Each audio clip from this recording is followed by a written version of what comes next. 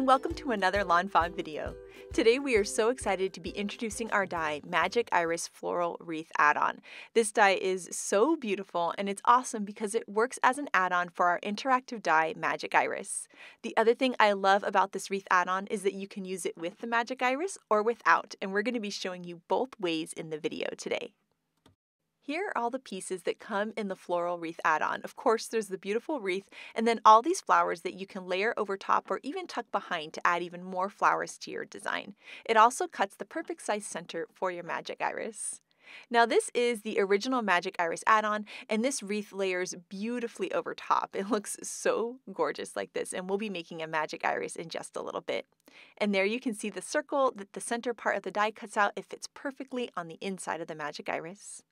And then, of course, there are these cute tiny little flowers included in the set. So there are some flower centers that you can layer onto the flowers. And then we also have these teeny tiny little flowers that you can layer over the buds that are on the die. And we're going to layer the little flower over top the base, and that's going to fill in the center of the flower. And then we can take these guys and layer them onto the wreath. So you can see there's a little kind of greenery piece which you can layer behind. And then you can take those flowers and layer them on top of the wreath to add color. The other thing I love about the separate flowers is that you could use them just on their own without the wreath too. So there's so many different ways to use the die cuts in this set. I just love the little tulips that are included in this set. And then you'll see there's some tiny tulips and some tiny little flowers.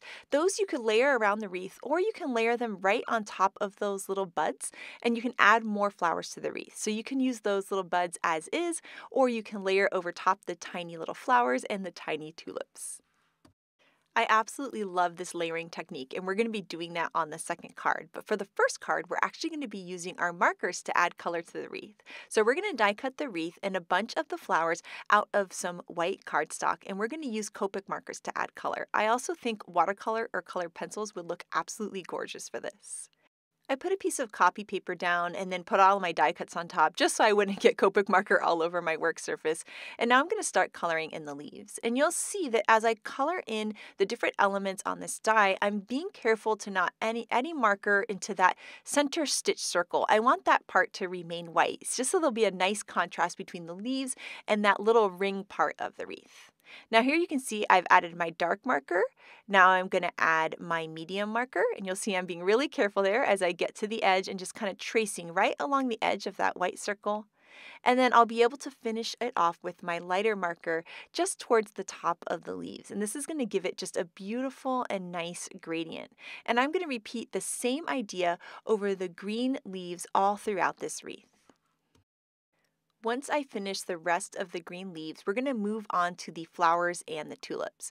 And right now, I'm recreating a card by Grace. And when I saw this Grace card, oh my goodness. I mean, every Grace card makes me say, oh my goodness. It's just so beautiful and so gorgeous, and it was so much fun to recreate.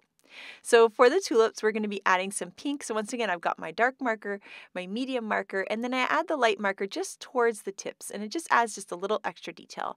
And this doesn't take too long to do to add the color this way, and honestly, it's really, really fun. Like, I just had a blast coloring in these flowers. So next up, we're going to move on to a nice bright yellow, and I'll do the darker yellow in the middle and then just blend it out with my light marker. Then for these kind of little clovery petals, we're going to add a nice light blue to those. And then we're going to add a little bit of the light blue to the tips of the buds, and I'll also go over those with a little bit of green, so it looks like a bud that's just about to open up. Then we're going to add some darker blue just for some detail and blend it out with the light marker. And then we're going to add darker blue dots onto the flower centers as well. And that pop of the darker blue is so pretty.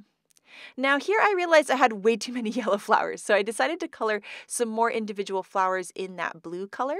And we're going to add the flower centers into those. It's time to start working on the card base. So we're going to take out the flower market paper, and there's this really beautiful yellow stripe.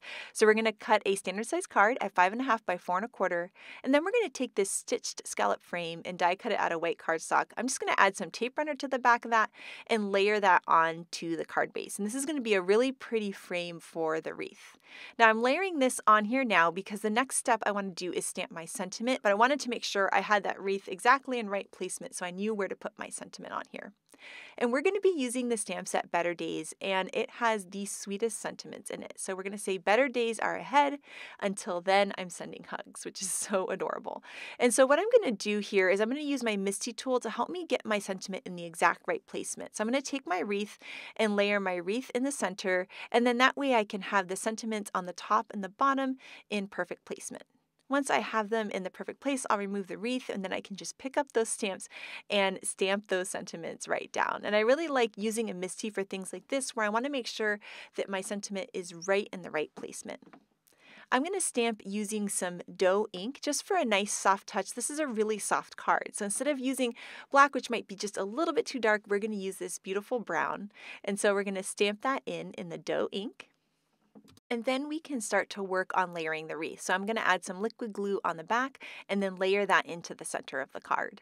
Now at the beginning of the video, we talked about how this Magic Iris Floral Wreath creates a little circle in the center. So what we're going to do is we're going to die cut it from some pixie dust cardstock, which is a beautiful glittered cardstock, and we're going to have this beautiful little glitter piece that we can drop right in the center of the wreath. Another detail that Grace added was this cute little bow, and it actually comes from the platform pop-up die. So I love getting to use the little elements in my interactive dies for different cards. And so here is that cute little bow. We're going to die cut that from some yellow shimmer cardstock, which is going to go along with the yellow background and yellow flowers. And we're going to layer these pieces together with just a little tape runner. So we have the bow ends, and then the bow piece, and then the little bow center. Then we'll layer the bow at the very top, and it reminds me of a wreath on a door when it's got that pretty bow at the top. Next, we stamped out that bunny from Better Days in some crunchy leaf ink. And this ink is just like jet black. It's a Copic friendly and watercolor friendly ink, but in this awesome brown color. And what that gives you is just adorable kind of storybook look, really soft. It goes along with the sentiment we stamped in brown and just gives this beautiful soft look. So I love this. We also have it in a gray called River Rock too. So we're going to start layering our pieces. We're going to take those blue flowers that we colored and we're going to add those to the center, and those are going to be flowers that are kind of like a little bed of flowers that our bunny is going to be sitting in. I added some foam squares to the back of the bunny just to give him a little pop, and then we're going to layer him in those flowers, which is so super cute. Now you'll notice that I had some extra flowers on the side, and I kind of played around. I was like, oh, do they look good kind of tucked under? But I actually really liked it just as it was. So I'm going to save the flowers and put them on the inside of my card. So here's a standard size card base at 5.5 by 4.25. We'll add some tape runner to the front, and then we're going to layer this on top. And then we're actually going to layer those flowers on the inside of the card base. And I don't do this often enough, is decorate the inside of my cards, but it's so fun and so pretty when you do that. And a lot of times I have little extra stamped colored and die cut pieces or die cut pieces like this, and I think it looks so cute added to the inside. Now, right now, I remembered that this die set has these tiny little flowers, and Grace had tucked one of the flowers in the little bunny's ear. So we're going to do the same thing here. And to have it all coordinate, I'm going to use the same blue and yellow markers that I colored the flowers with. I'm just going to scribble it onto some cardstock, and then we're going to die cut these tiny flowers from the cardstock, and then layer them together so that we have the beautiful little yellow center on the inside. Then we can layer it onto the bunny, which is so cute. And then we'll have an extra flower that we can layer onto the inside design that we've done too. And now this card is all done, and this is such a sweet encouragement card. It's just so beautiful. It was so much fun to make, and it's going to be even better to send it to someone. I love the flowers colored in with Copic markers, that beautiful glittered background, and that adorable Better Days bunny, and our fun little design on the inside too.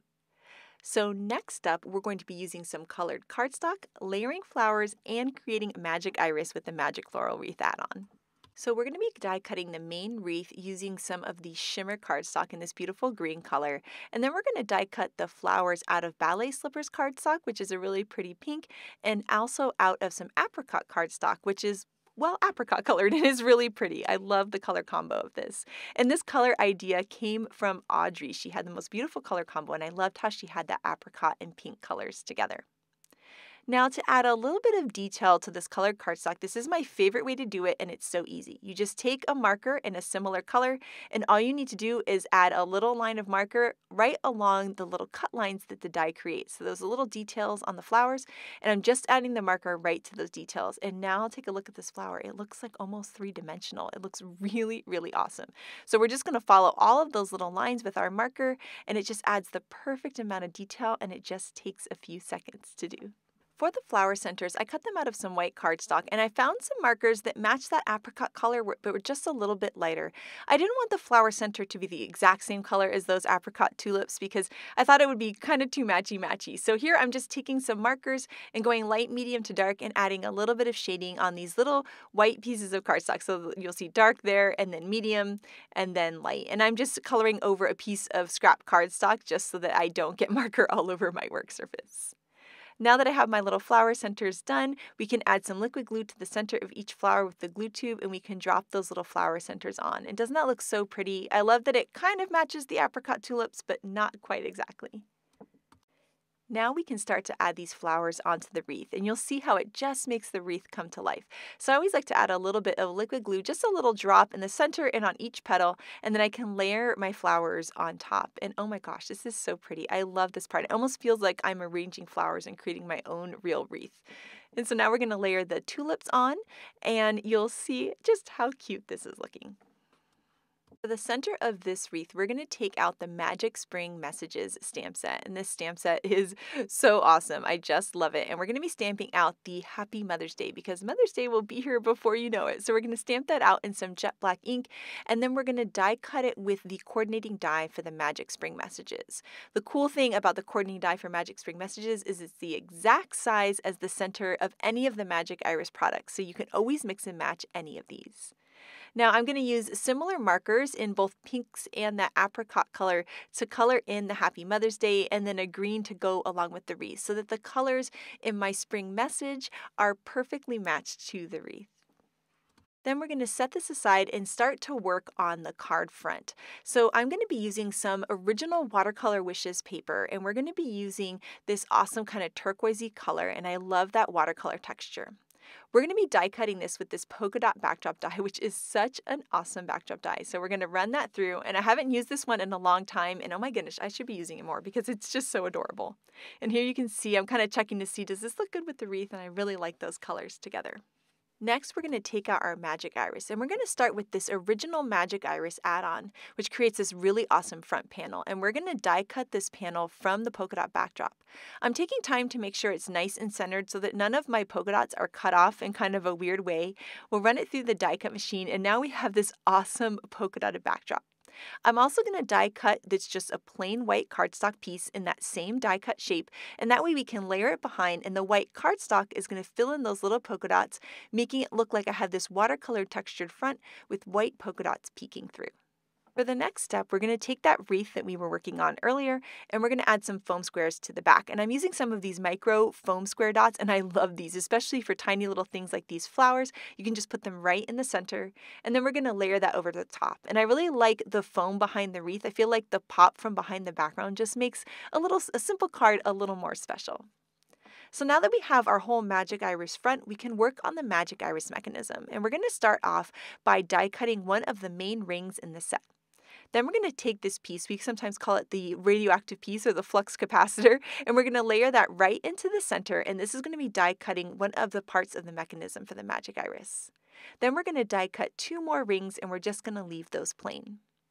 There's a piece that we call the sausage because it kind of looks like a sausage there, and we're going to die cut 3 of those out of that same Watercolor Wishes paper that we used for that polka dotted card front. Next, we're going to take those sausage pieces and we're going to add them to this ring. So we're just going to insert it right into the slot, and you'll see that the curve of that piece is going to match the interior curve of the ring. And we're going to do that with all 3 of these. So we're going to add each one in. And if you've never made a Magic Iris before, make sure to check out our Intro to Magic Iris video. It has these really awesome detailed instructions that'll be perfect, and these dies are so much fun. Now that we've added the 3 pieces, we can start to add some glue dots. So you'll see on the sausage pieces, there's almost like a little X that the die creates for you. It's a little X marks the spot. And we're going to be adding a glue dot to each of these X's. And this is the mini size glue dot. And the size of glue dot really does matter for this. So definitely use the mini size of glue dot. And we're going to add one to each of the X's.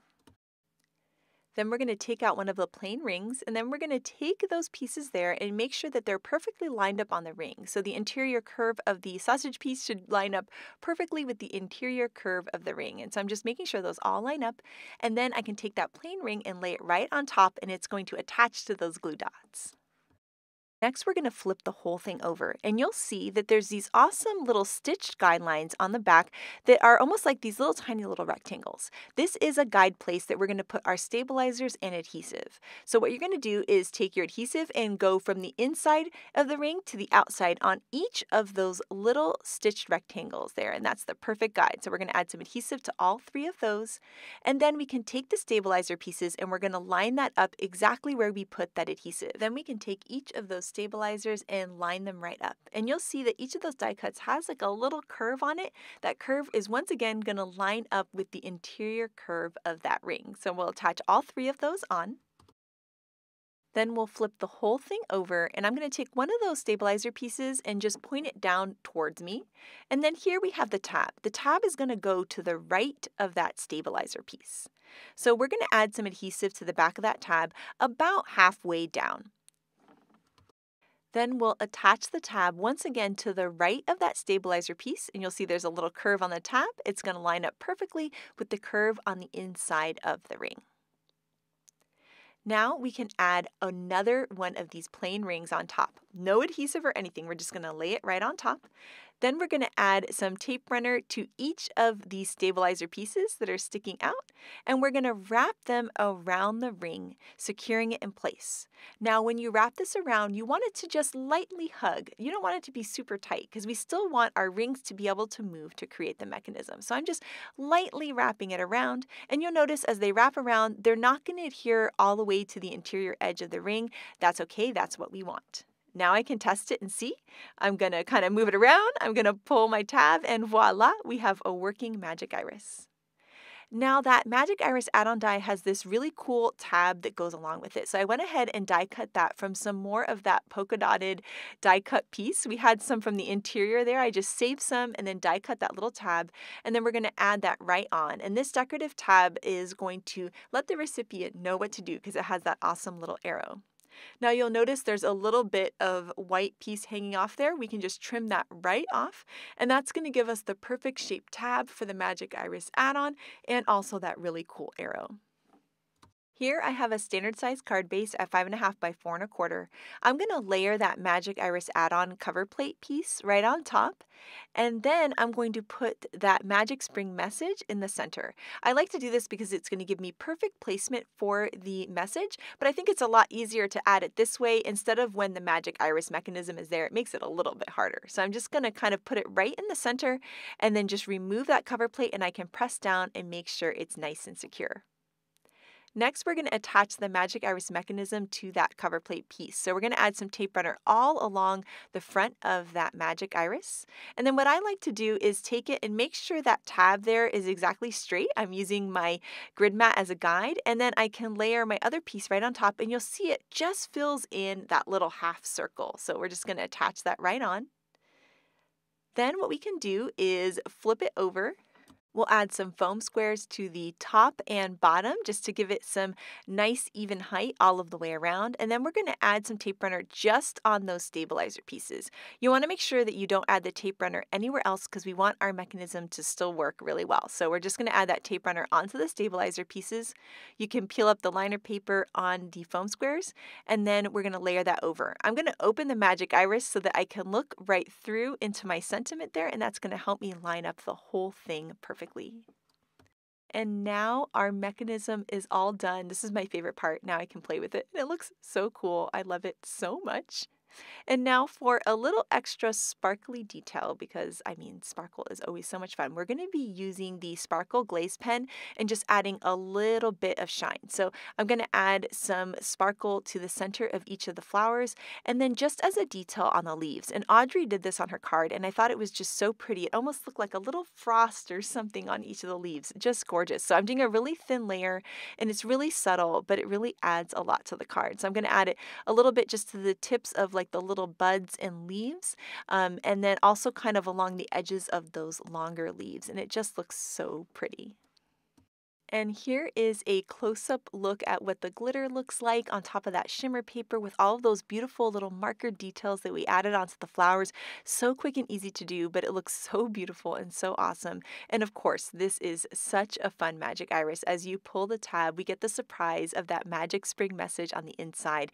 And I love this being a Mother's Day card, but you could use any of those sentiments in it and it would look awesome with this. I love that you could also change the color palette with this same design, which would be really fun too. Now, next up, we have some incredible cards by the design team. And this first card by Megan is just gorgeous. I love how she added that beautiful marker detail to her magic floral wreath. Here, this card by Minnie just made me smile. I love how she layered some Henry's ABC's letters over across the top of the wreath. These are the cards that inspired me to make mine today by Grace, and I love how she layered two of the wreaths to make it look like a larger oval. Isn't that just stunning? This card here by Callie is so pretty. I love how she added color to that wreath and layered those tiny little flowers on.